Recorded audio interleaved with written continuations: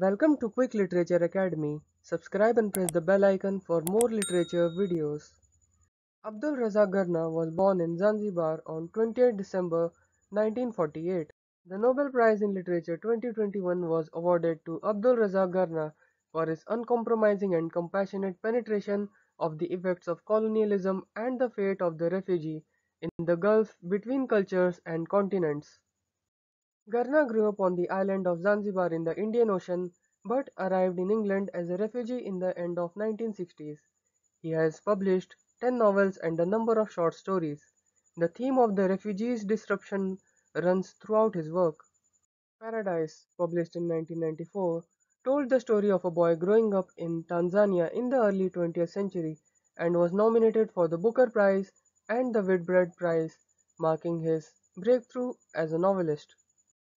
By the Sea, his sixth novel, was published in 2001 and was longlisted for the Booker Prize and shortlisted for the Los Angeles Times Book Prize. He was on the judging panel for the Man Booker Prize in 2016. His main academic interest is in post-colonial writing and in discourses associated with colonialism, especially as they relate to Africa, the Caribbean, and India. He has edited 2 volumes of essays on African writing, has published articles on a number of contemporary post-colonial writers, including Naipaul, Rushdie, and Zoe Wycombe. He is the editor of a companion to Salman Rushdie.